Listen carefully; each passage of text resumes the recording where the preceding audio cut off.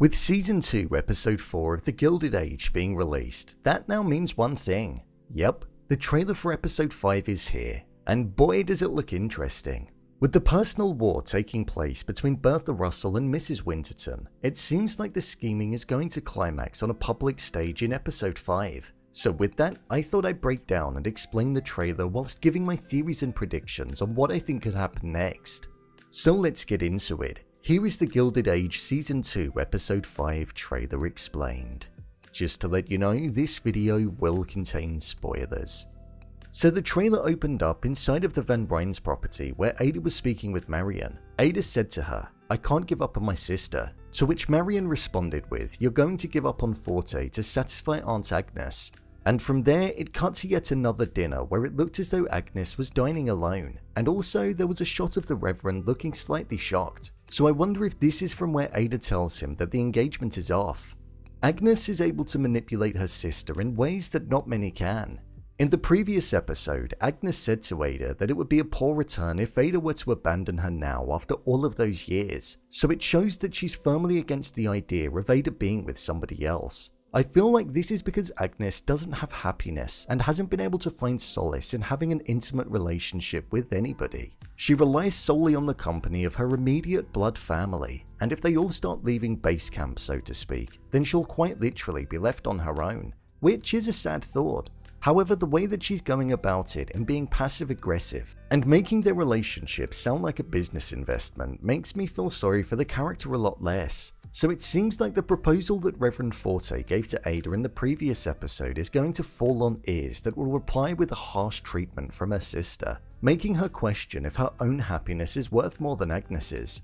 The next part of the trailer that we cut to was down in Tuskegee, where Mr Washington was standing in the center of the road and Peggy and Mr Fortune were off to the side, where it appeared as though they were reporting on the opening up of the building that was mentioned in the previous episode that they'd got the students to help out with building. This was met with a voiceover which was taking place from another scene in the episode, a scene where Mr Fortune and Peggy were out at dinner. Peggy said, "I've been inspired. They have such ambition. They're fearless."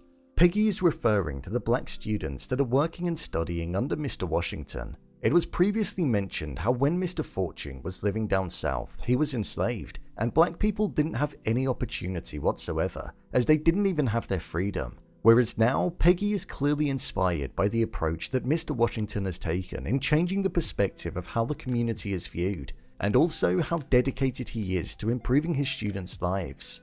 When Peggy was speaking about how fearless the students were, Mr Fortune interrupted and said to her, "And so are you," something which I feel confirms what we were all thinking could happen in this season. There were questions around if the both of these characters would have some kind of relationship, and I think it's clear to see that they will. This paired with what happened in the last episode where Peggy was ensuring that she looked okay when she knocked on Mr Fortune's door, and also the awkward nature that was present between the both of them. I think it shows that there are some feelings there. So even though Mr Fortune has a wife, or at least he says he does, I think we can expect to see a romance occurring. The next scene that we had in the trailer was something that I feel the main part of the episode is going to be focused on, and this is the dinner that is set to take place when the Duke stays at the Russells. We saw just how much Mrs Winterton was angry and frustrated at the fact that Bertha swooped in, changed the seating arrangements at the dinner, and got the Duke to stay at the Russells instead of hers. And I feel with Mrs Winterton saying, "I'll get Mrs George Russell if it's the last thing I do," before the episode concluded, I think we're going to see the scheming go up a level. The first line of dialogue was spoken by Ward McAllister, where he said to Bertha, "My dear, the way to win a war is to bring out your biggest weapon." This was shortly followed by a clip of Gladys Russell being presented to the Duke. This is most likely the biggest weapon that Ward was speaking about. In the previous episode, there was a line which Bertha said to the Duke at dinner, where she mentioned that she had 2 children that were only a little younger than him. I didn't think much of it at the time, but come to think of it, it all makes sense now. By getting Gladys to pair up with the Duke and get her married off to him, that will increase the family status in society by tenfold. So with there constantly being this battle to get to the top and be the most respectable in society, this could not only be the way of doing that, but also if the Duke is associated with the Russell family, that could get more people away from the academy and seated in the Met, allowing her to win the separate wars that are taking place on 2 different fronts. Shortly after this, there was a line that was spoken by Bertha to Mrs. Bruce, where she said, "Nothing must go wrong."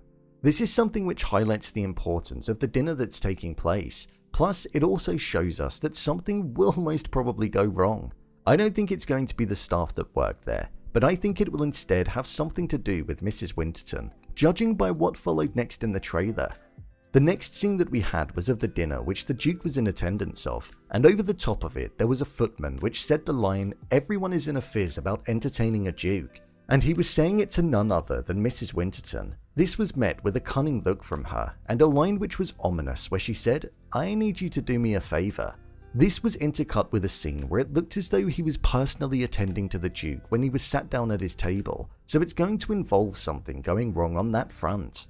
With there being a focus on bowls of soup which were being paraded around the table and being served to the guests, and there being one specifically which was focused on the specific individual that was working with Mrs. Winterton, I feel he could potentially look to sabotage the dinner.